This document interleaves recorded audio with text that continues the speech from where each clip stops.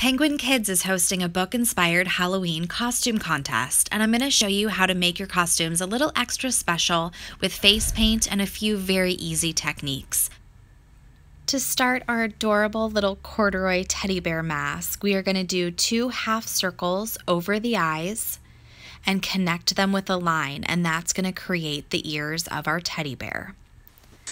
From that, we are going to take a line from the outside ear and pull it down to the corner of the mouth, and that's the basic shape of this teddy bear. It is very, very simple.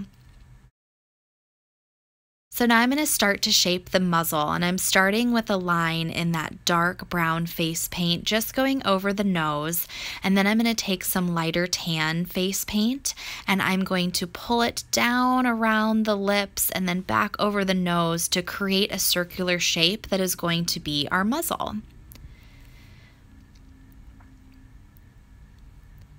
And now I'm going back to the darker brown face paint. I'm going to start filling in the rest of our mask.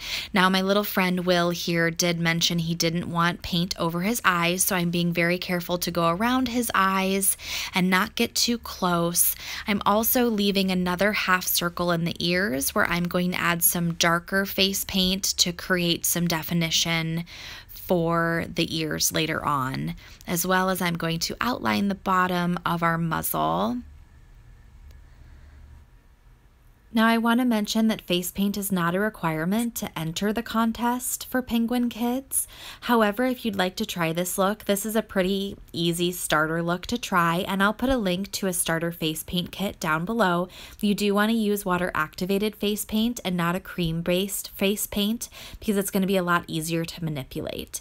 Now I'm going to do black for the nose and then a line down and a few lines to create the smile. Now obviously my friend here is very, very excited, so I also want to give you a tip. If you have a wiggly kid or you're doing this on a very, very small kid, or if they're just really excited like my little friend, then you can see every time I put my hand on his head, he kind of calms down and relaxes. So it's a good trick. Just put your hand on their head. You don't have to hold them tightly, but kids are really intuitive. So they know that when your hand is there, that it's time to stop moving and you can get some painting done. And then when you go to reload, they can get all their wiggles out.